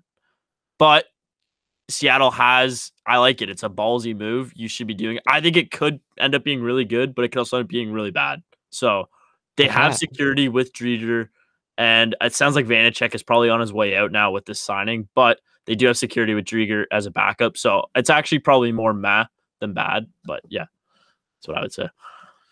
No, I'll go good. I think it's a pretty good deal. I don't know how Colorado let him go, though. All right. Jake McCabe, 4 years, $4 million with Chicago. Obviously, $4 million per. If you get the Jake McCabe from last year, greatest deal of all time, arguably because he was unbelievable last year in like 15 games. But I'm going to just say meh because you don't know what Jake McCabe you're going to get. Yeah, I agree with that. I'll go meh as well. Philip Deneau, 6 years, 5.5 per with LA. Bad. Good. He is a very, very good NHL player. Defensive NHL player. I think people are stunned by the money, but you need to have good defensive NHL players now on offense, and I think you got to pay for them. And I think their center depth with Kopitar and then Byfield and him, it's just going to be so much fun to watch. I think the Kings could be a sneaky playoff team because that Western division is just, what is it? Pacific Division is just horrid. So Kings could be a sneaky playoff team, I think. Wow.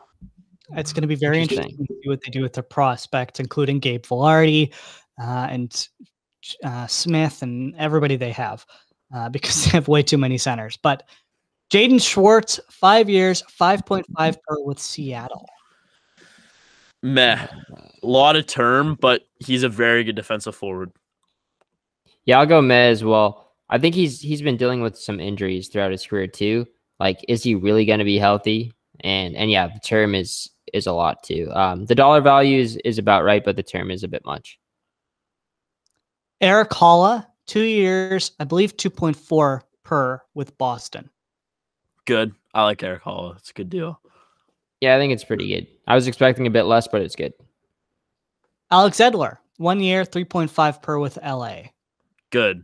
He had a bad year last year, but the Canucks were just awful. Alex Edler, in my opinion, is still a very solid NHL defenseman, and that's very good monetary value for a solid NHL defenseman. When you look at Cody Ceci getting like pretty much the same amount over 4 more years or 3 more years, I think that's a good 1-year gamble on Alex Edler. Yep, I agree. Nick Bonino, 2 years, 2.05 per with San Jose. Very good. Yeah, very good, very good. Mike Hoffman, expected to sign with the Habs, 3 years, 4.5 per. I'm going to go meh.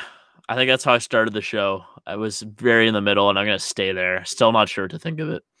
I think it's a good contract. It's going to work out well for them. All right. Linus Ullmark, Buffalo to Boston. I put the wrong team in. 4 years, $5 million per.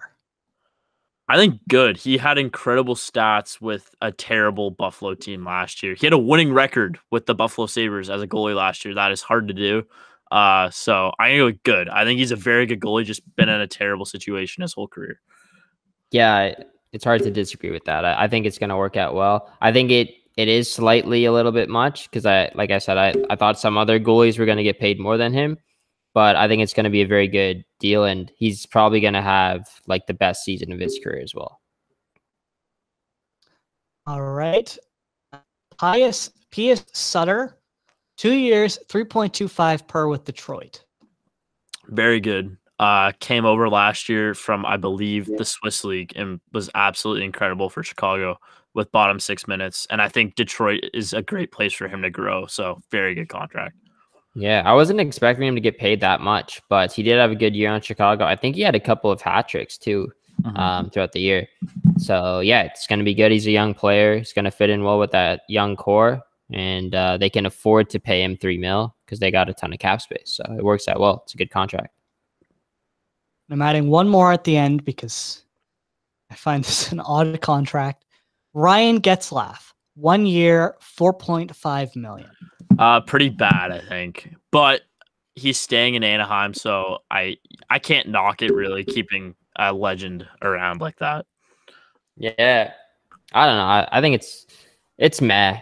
It's 1 year. He's been there his whole career. Like massive pay cut. Yeah, I think it's a good. I think it's meh. It's meh. All right, and I believe they just made it official too. So. Extension will do the same thing. I'll include Seth Jones just because. Braden Point, 8 years, 9.5 per with Tampa. Incredible. He's making less than Marner, and I'm so upset. But yeah, incredible signing. Who are you upset at, Dubas or Marner? Paul Marner. Probably. Paul Marner. Yes, yeah. Yeah, it's a great signing. Braden Point, one of the best players in the world. 9.5. That's great. All right, final one. Just I feel like I have to include him because, God, this contract. Seth Jones, 8 years, 9.5 per. One of the worst contracts I've seen in the last couple of years. He finished 3rd percentile in WAR last year for all defensemen, which is just horrid. Yeah, just awful. I think it's awful right now, but it could definitely turn around. There was a point in his career where he was a very, very good NHL defenseman, but his last 2 seasons have not been the case. But I agree, he could turn it around, but a lot of money to gamble on a guy turning it around. That's for sure. Yeah. I feel like if he was a left-handed defenseman, it would have been like 7 mil or 7.5. Yeah. Potentially. And I guess he gets to play with his brother now too. So that's Let's talk some basketball because I think we have to. At the point of this podcast going up, this will probably have already happened. Being the draft. I'm not sure when you're uploading this. I'll try and get it up. I can try and get it up for tomorrow. Yeah. All right. Well, if it is up before the draft, I want to get your thoughts quickly. Even though, Nigel, you're a Sixers fan, what do you think the Raptors do with the 4th overall pick tomorrow? Because that seems to be, apart from our next topic, the biggest discussion in the NBA surrounding the draft right now. Yeah. It's interesting. This Raptors team is obviously a pretty good team who just had a really crappy year last year. But that being said, I think so based off that logic, a lot of people would say, oh, why don't you trade that? Because the 4th overall pick is worth a lot of value, especially, in my opinion, a fairly deep draft such as this. But I would keep it, and I would draft Jonathan Kuminga, the French small forward. I think he is being vastly underrated. I think he has the highest ceiling out of anyone in this draft. And in my opinion, Listen, I would take him 1st overall. I know Cade Cunningham is the consensus #1 pick, but I think Jonathan Kuminga, I've done a lot of watching of his games in Europe. He is an incredible talent, and his G League elite stats maybe weren't the best last year, but keep in mind it's an 18-year-old playing against grown men. I like it a lot. I like him a lot. And I think, it's the perfect Raptors pick because they like to pick guys like Pascal Siakam off the board, huge upside, works out, right? He's someone like that. Like if he has so much untapped potential, he has the body for the NBA, the incredible ability. He just needs to put it all together. And I think the Raptors are a team where he can really help harness this and, realize this potential.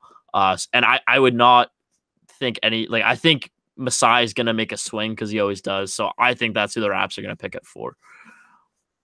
Personally. Wow.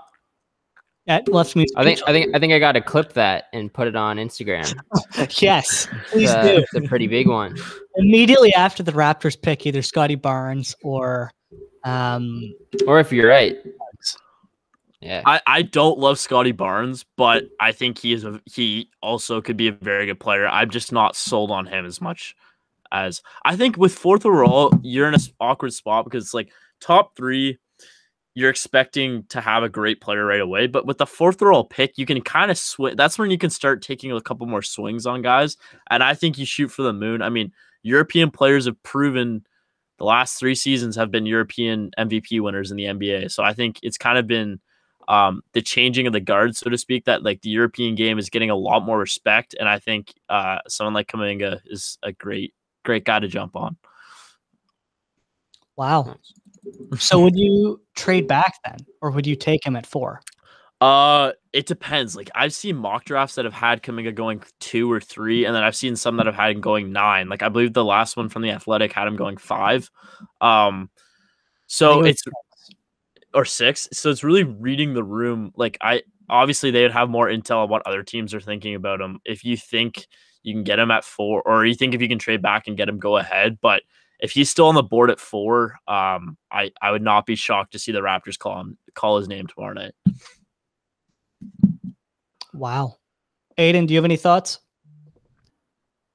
I do not have any thoughts. I'm not the biggest basketball fan, so I'm not sure what they could do at the draft. But I think they should. I think they should take the pick. I don't think they should trade it away. I think if I'm looking in from the outside at the Raptors, and the poor season that they had last year, I think it might be best to kind of take even a further step back and maybe not go for a full-on rebuild, but to just do more of a retool, take the next 2 years off, develop guys, draft well, and then load up in a couple of years and make another run.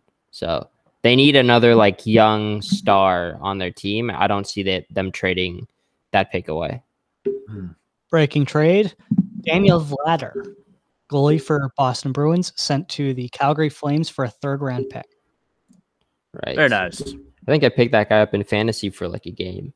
Dan Vladar. Yeah. So I think he'll probably be the backup in Calgary. I think behind Markstrom because they have nobody else. Yeah, they have no one else. Yeah. Yeah. I'm gonna add this just because I think this is interesting, and I didn't put it in the notes. What do you think happens to Pascal Siakam? Because he's been very talked about in trade rumors recently. Yeah. It's hard because he's obviously on quite a bit of salary. So it's going to be interesting to see if a team is willing to take. I think Pascal Siakam is a hell of a player who just had a really tough season last year. But I also think Pascal Siakam cannot be a number 1 guy in an offense. I think he's a great complementary piece. I don't think he can be your guy. Proven with Kawhi. He was a great complementary piece to Kawhi. But last year when they said, here's the ball, can you get us a bucket? He kind of struggled a bit more. And that's why a lot of his percentages went down and his efficiency went down. But I think if the Raptors are able to kind of get someone else who can be a guy, or if they draft well and whoever they draft and turns into a star first year, I think Pascal Siakam's game will vastly improve again. I wouldn't trade him because I think he's a very good player who just had a tough season. I think all of the Raptors had a tough season. Obviously, terrible circumstances, having to be in Florida the whole season. So I would stick around on Pascal Siakam, but I could also see why they'd want to trade him to kind of retool and rebuild the whole organization. Aiden? I don't know my thoughts. So Pascal Siakam, he's a great player. I would hang on to him for the time being, I think, and just see how he does the next couple of years. Because I think he can be like the Kyle Lowry, if he plays like he did 2 years ago and not how he did last year, I think he can be like the next face of the franchise, and then will help the young guys transition into the next phase of Raptors success. I think he's a great guy to be that face of the franchise, and he has a phenomenal story. I don't think the Raptors want to lose like a good person like that. And I think he should stay around for at least a few more years. I think it will be determined on money though too, like, and his playing style. Like if he has a big year, like are they really going to want to overpay for Pascal? I'm not sure. Well, he has 3 years left on his contract, I think, or 4 years. Is it 4 years now? Okay. Yeah. Okay. I think it was a 5-year deal. They won't have to worry about that then, I guess. But no. I think if you can get 7, you can get Wiggins, you can get Wiseman, and maybe even 14. I think you do that. Oh yeah, I agree. So really we'll see what. Okay. Well, you keep 4. You keep 4. This is just, and then you just trade Siakam for the 7. Yeah, and you get 14th and a young player like James Wiseman, who I think is going to be a hell of a player, tough first season as well. I agree. If that is the deal on the table, that is a very good one. It was rumored earlier in the offseason that the Warriors are looking to package Wiseman, number 7, number 14. Wiggins would be salary filler. That was rumored early in the offseason. They're looking to make a deal for that, and I think Siakam makes a lot of sense for them in that for sure caliber, and it makes a lot of sense for the Raptors too. But we will see what happens tomorrow, because that is ultimately when this decision will be made. But we'd be remiss if we didn't talk about your team, who's trying to rob the Toronto Raptors with one of the worst trade offers I think I've ever seen in the history of sports. Listen, I don't actually, I don't know. Yeah. I'm just trying to defend the Sixers here. I think this is Daryl Morey being Daryl Morey. Yeah. If you haven't seen the rumor, it was Ben Simmons for Fred VanVleet, OG Anunoby, Kyle Lowry, and the fourth overall. What? Well, to be fair, it's the contract rights to Kyle Lowry, so it's not actually. But it's no, I know. But even without Lowry, that's a pretty massive trade. Yeah, and I don't think there's any chance in hell the Sixers would get anything remotely close to that to Ben Simmons when his value is at an all-time low. Who I'd be content getting from the Raptors. I think if they are to make a trade with the Raptors, I think Fred VanVleet needs to be in it for me to be content. And I don't know if the Sixers, or pardon me, if the Raptors will be willing to part with someone like Fred VanVleet, but the Sixers can't trade Siakam for Simmons because you end up in the same hole of a guy who's not really that confident when he has the ball in his hands. And although maybe as a complimentary piece to Embiid, he works, but I don't see that really working. They tried that with Al Horford, and it was a massive failure. So I don't know where Ben Simmons is going to end up. I think the most logical destination is either Portland or Washington. Bradley Beal or Damian Lillard. Those are 2 names who've been rumored the Sixers are interested in. I would love Bradley Beal on the Sixers. He is one of the most underrated players in the NBA, just a pure scorer. Given the ball, he can score at any point. And I think Ben Simmons makes sense for a rebuilding organization in Washington. Someone to take a chance on, who obviously is way better than what he showed last year in the playoffs, but is low in confidence right now. So ultimately, I have no idea what's going to happen. I think it's time for Ben Simmons to move on from the Sixers, though. There's no denying that. And it'll be interesting to see where he ends up. I think you'd be lucky to get Kyle Lowry and Chris Boucher for Ben Simmons from the Raptors, to be honest. But again, apparently they're very interested, and so are the Miami Heat and one other team who I can't remember off the top of my head. But we will see what happens with Ben Simmons. I quickly want a prediction before we do our hot takes and get out of here, because we've been going for almost 2 hours at this point. Does Ben Simmons get moved this offseason, or is he a Philadelphia 76er come game 1? He is moved this offseason. If Daryl Morey wasn't the president, I would say, who knows? But he is quick to pull the trigger on a deal. He does not mess around, and he knows what is good for this team, and he's aggressively and actively shopping them. So I imagine he will be gone by, I'd say, a month from now. He is not on the Philadelphia 76ers. Aiden, prediction? I think he's gone too. From what I've been hearing from 76ers fans, they just don't like Ben Simmons at all, and they want him out of town. So they'll be very unhappy. You'll be very unhappy if he's back. He is my favorite player in the NBA. He is partially like I've been following him since he was 16. So I do have an affinity to Ben Simmons. I do love him, and I don't want him gone because it's sad. But to better the team, he does need to move on. I think it's better for both parties. For sure. Is Kyle Lowry a Philadelphia 76er? And can I have Matisse Thybulle in the sign and trade, please?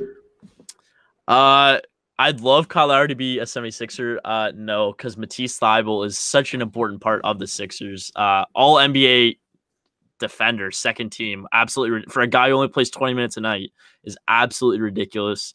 One of the best defenders I've ever watched in the NBA. Yeah, so much fun.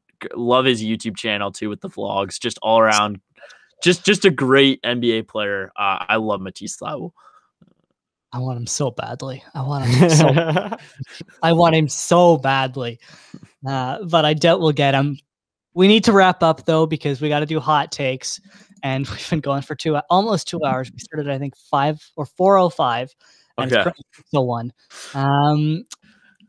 Hot takes. If you're not familiar with this segment, we end the show with it every episode, where we give a hot take on anything and everything in the world of sports. I said in the past, Gabe Vilardi will be the main return in a Morgan Riley trade.